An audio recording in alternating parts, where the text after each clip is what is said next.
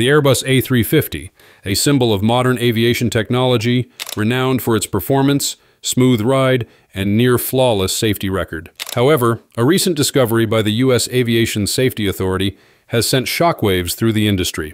The aircraft, once praised as virtually error-free, may in fact harbor a hidden technical flaw that could lead to loss of control during the most critical phase of flight. So what exactly is wrong with the A350? And are you really flying on a safe aircraft? Let's find out. First entering service in 2015, the A350 marked Airbus's response to the growing demand for wide-body, long-range, and fuel-efficient aircraft. Designed to rival Boeing's 787 Dreamliner and 777 series, the A350 incorporated next-generation materials, exceptional engine performance, and cutting-edge aerodynamic refinement.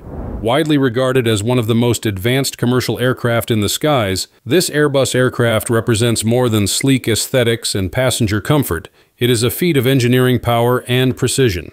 However, recently, the U.S. Federal Aviation Administration has just issued a strict airworthiness directive, AD, for the wide-body Airbus A350 after uncovering a seemingly minor error, one that carries potentially severe consequences for human lives. According to the FAA, the current Aircraft Flight Manual, AFM, for the A350 contains incorrect data regarding the maximum safe taxi time under freezing fog conditions, an environment that is extremely harsh on engine performance. The impact of this discrepancy goes far beyond a mere line in a technical document. It represents a very real risk that jet engines could experience sudden power surges or even complete loss of control during the most critical phase of flight, takeoff. But is this issue truly that serious? Modern aviation history has repeatedly shown that tragedies can arise from seemingly minor technical oversights, a sensor, a filter, or even a single figure buried in a flight manual. Air France Flight 447 on June 1, 2009 stands as a harrowing example. An advanced Airbus A330, equipped with cutting-edge systems and an experienced crew, plunged into the Atlantic Ocean after its pitot tubes, responsible for measuring airspeed, became blocked with ice. In the darkness and amid severe weather, the pilots lost situational awareness. A cascade of incorrect responses followed, and within minutes, all 228 people on board were lost forever. A frozen sensor, and the truth in the cockpit became fatally distorted.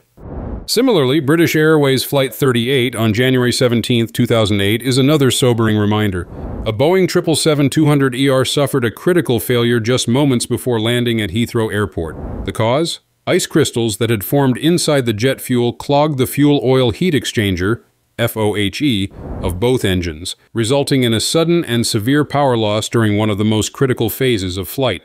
The aircraft crash-landed short of the runway. Miraculously, no fatalities occurred among the 152 passengers and crew, but 47 were injured, including one seriously. Both of these incidents point to one undeniable truth. Icing, whether it affects a sensor, fuel system, or engine compressor, can silently paralyze even the most advanced aircraft. And that is precisely why even a seemingly trivial miscalculation in taxi time under freezing fog on the Airbus A350 must be treated with the highest level of vigilance.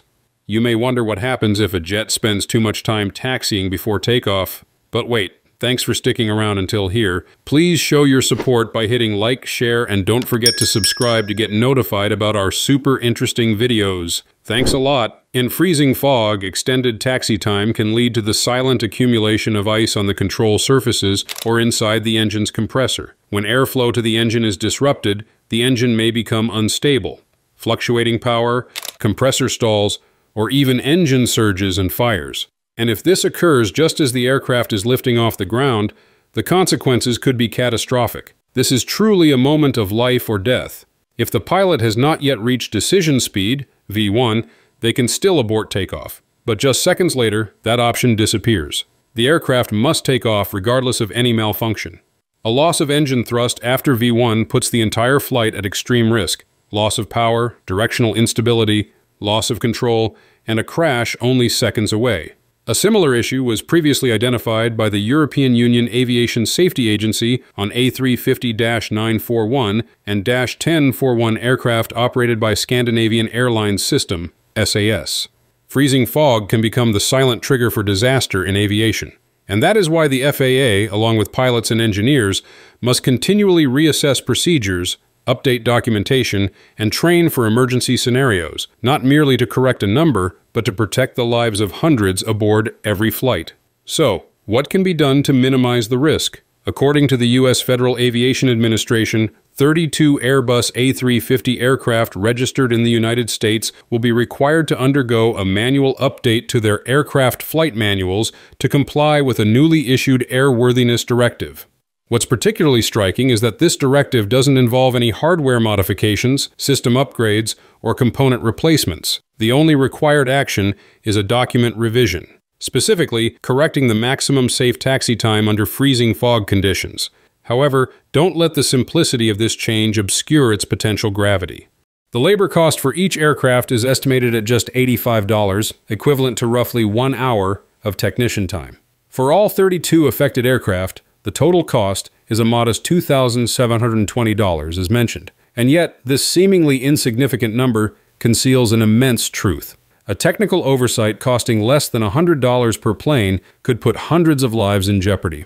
A small cost, but if not addressed in time, it could lead to major consequences. That's the paradox of aviation safety. The directive primarily affects operations at major U.S. airports, including Hartsfield-Jackson Atlanta International, one of the world's busiest hubs. As of now, Delta Airlines is the only carrier in the United States operating the A350. Its current fleet includes 32 A350-900s, with several A350-1000s expected to arrive soon. All of these aircraft are required to comply with the directive by August 5, 2025. To meet the new standard, affected airlines must update their AFMs using revisions from Airbus's document unit in accordance with guidance issued by the European Union Aviation Safety Agency. While the FAA does not mandate airlines to issue new briefings to flight crews, since current operational rules already cover freezing fog procedures, the AFM update is still mandatory. Not just for regulatory reasons, but because of the serious operational risks posed by extreme weather conditions. The significance of this directive was further underscored by the response or lack thereof from key stakeholders. The Airline Pilots Association, ALPA, representing tens of thousands of professional pilots in North America, was the sole party to submit public comments during the proposal window. ALPA voiced clear support for the FAA's directive without recommending any changes, signaling strong alignment from those with first-hand operational experience. Meanwhile, both Delta Airlines, the only U.S. operator of the A350, and Airbus, the aircraft's manufacturer, have yet to issue any public response. This silence may reflect internal compliance already underway, or a cautious wait-and-see approach as technical adjustments are disseminated via EASA. But make no mistake, when pilots raise no objections, and major industry players refrain from comment, it often speaks louder than words. This directive is a stark reminder that aviation safety depends on more than just cutting-edge technology. It hinges on precision, even in the smallest line of a manual. The FAA's move also underscores a broader truth: the importance of global coordination in aviation safety. The release of AD 2025-13-03 is not just a bureaucratic measure in response to a documentation error, it is part of an international effort to eliminate vulnerabilities before they escalate into tragedy. With the recent crash of India's AI-717 still fresh in the industry's mind, attention to even the most minute detail, especially in technical documentation, has never been more critical. Modern aircraft may fly farther, quieter, and more efficiently than ever before. But those advances mean little if the fundamentals of safety are neglected. Because sometimes the line between safety and disaster lies in a single overlooked figure buried in a handbook. And only when every detail, including taxi time, is scrutinized with relentless discipline, can the aviation industry truly say it can deliver every passenger safely to their destination. Although FAA Airworthiness Directive 2025-13-03 formally applies only to the 32 Airbus A350 aircraft registered in the United States, all operated by Delta Airlines, its impact is likely to ripple far beyond U.S. borders. Legally, the FAA can only mandate compliance for aircraft registered in the U.S., but in practice, its directives are often regarded as the gold standard in aviation safety and closely followed by other authorities such as ESA, Europe, TCCA, Canada, or CAAS, Singapore.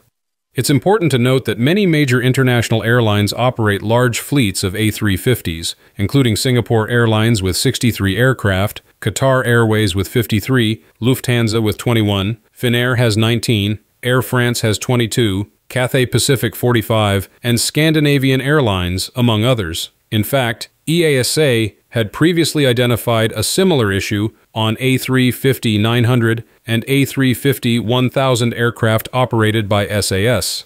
So while Delta is currently the only U.S. airline required to revise its aircraft flight manuals, AFMs, under this FAA directive, other airlines around the world may also proactively update their documentation, especially if their fleets include affected models. Moreover, Airbus itself, as the manufacturer, may have already issued corresponding document revisions to operators globally in coordination with EASA guidelines. In this sense, the FAA directive is more than a domestic regulatory action. It acts as a global wake-up call, urging the entire aviation community to re-examine seemingly minor operational details, such as taxi time under freezing fog conditions that can lead to disastrous consequences if left unaddressed.